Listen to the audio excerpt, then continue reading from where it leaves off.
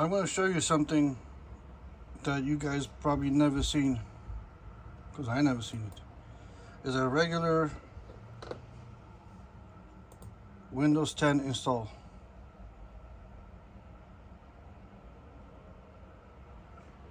This is my messy desk. 10 Pro.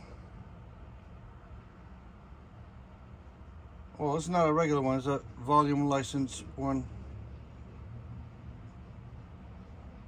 But here you go, next.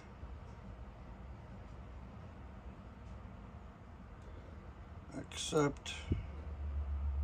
Next. Custom.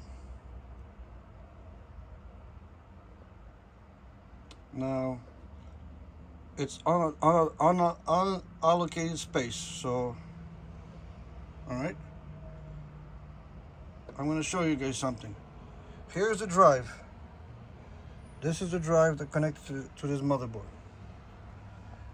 I'm going to unplug it here. Let's take the SATA off first. And let's take the power off next. Okay, it's unplugged.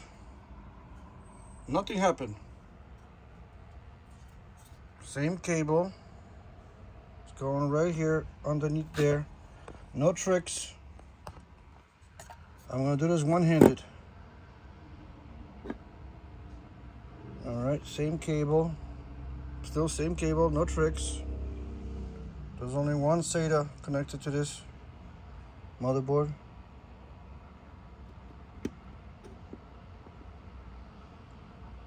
And then I'm going to put the power.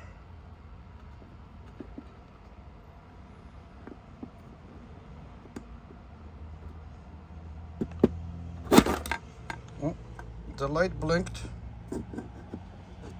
Alright, it's connected. Now, the reason I'm showing you is this because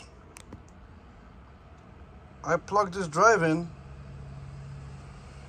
and when I got to this point, there was two partitions on there, and I'm like, are these empty? So to save time, you guys can do this. You could unplug the drive, take it to a different computer, see what's on there, come back to this. But what you gotta do when you get to this is refresh.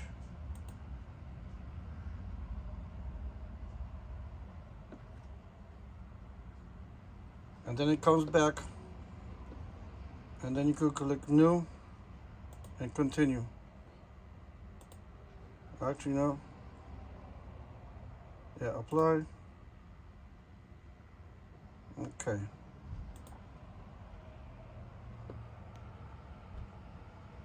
So next, there it is. It says it's copying files. And there it is, it's going. So this video is just so if you guys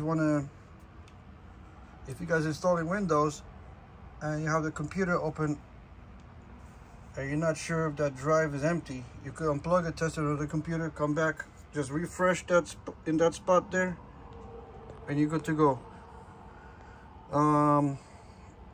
This is ASUS P5Q-EM motherboard.